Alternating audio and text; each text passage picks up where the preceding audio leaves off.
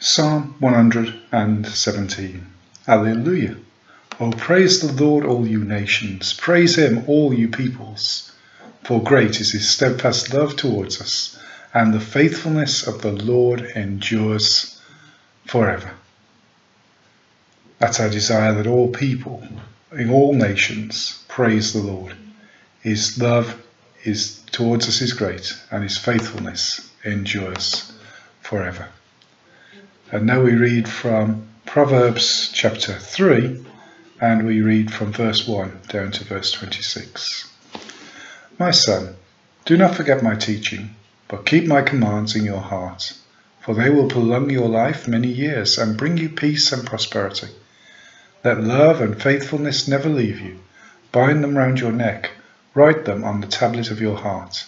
Then you will win favour and a good name in the sight of God and man. Trust in the Lord with all your heart, and lean not on your own understanding. In all your ways submit to him, and he will make your paths straight. Do not be wise in your own eyes. Fear the Lord and shun evil. This will bring health to your body and nourishment to your bones. Honour the Lord with your wealth, with the first fruits of all your crops. Then your barns will be filled to overflowing, and your vats will brim over with new wine. My son, do not despise the Lord's discipline, and do not resent his rebuke, because the Lord disciplines those he loves.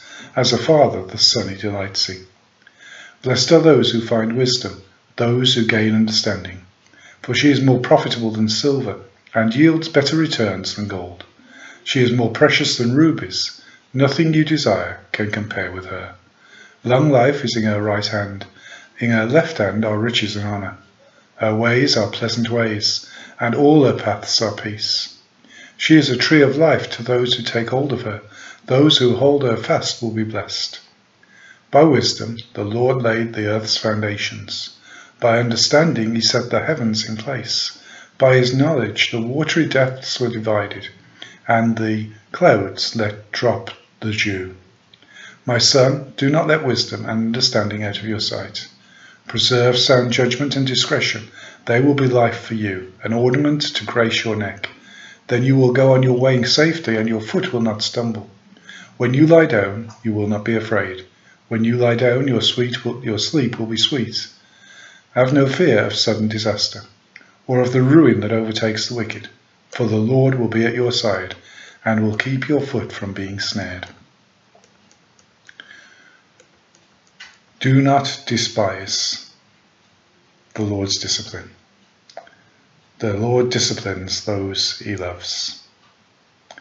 God teaches us through circumstances, both good and bad in our life. He disciplines us and guides us through his word. He disciplines and guides us through the situations he takes us through. The Lord is building us and disciplining us that we may be fitted for heaven. Mark chapter 4, verses 1 to 20.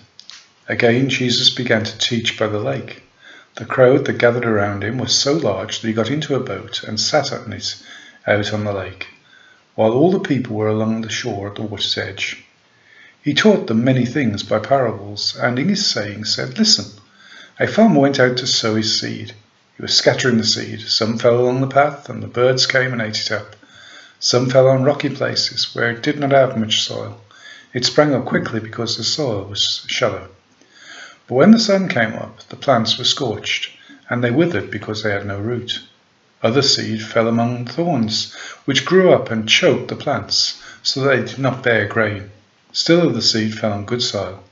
It came up, grew, and produced a crop, some multiplying 30, some 60, and some 100 times.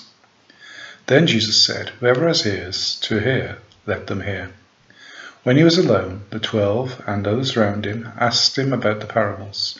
He said, The secret of the kingdom of God has been given to you, but to those on the outside everything is said in parables, so that they may ever be seeing but never perceiving, and ever hearing but never understanding.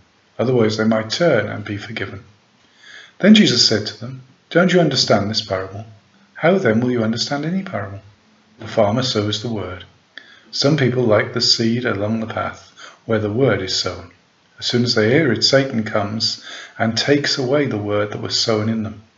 Others, like seed sown on rocky places, hear the word and at once receive it with joy, but since they have no root, they last only a short time. When trouble or persecution comes because of the word, they fall quickly away. Still others, like seed sown among thorns, hear the word, but the worries of this life, the deceitfulness of wealth, and the desires for other things come in and choke the word, making it unfruitful. Others, like seed sown on good soil, hear the word, accept it, and produce a crop, some 30, some 60, and some 100 times what was sown. This is a parable, not of the sower. The sower does the same thing. He sows the seed, he throws the seed, the same quality of seed, into all the places. This is actually a parable of the types of soil. And the challenge for us is, which type are we?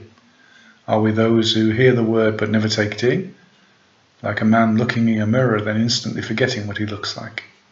Are we like those who receive the word, but allow the first test to cause us to fall away? Or are we like those who allow the deceitfulness of this life, the worries of this life and the deceitfulness of riches to come in and choke God's word out of our life? Or are we the good soil that produces a crop that brings glory to God? We pray that by God's grace we may be the latter. Lord, we lift up this day to you, and we pray, Lord, you will take us and use us in it. That, Lord, whatever our hand finds to do, we may do with all our might, and thus bring glory to you. We pray these things in the name of Jesus. Amen. Our Father, who art in heaven, hallowed be thy name. Thy kingdom come, thy will be done on earth as it is in heaven. Give us this day our daily bread. Forgive us our sins as we forgive those who sin against us. And lead us not into temptation. For yours is the power, the kingdom and the glory, now and forever. Amen.